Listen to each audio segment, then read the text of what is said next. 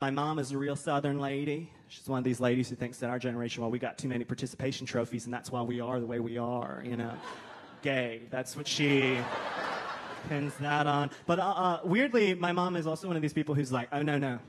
You cannot take that Robert E. Lee statue down from my college campus, no, ma'am.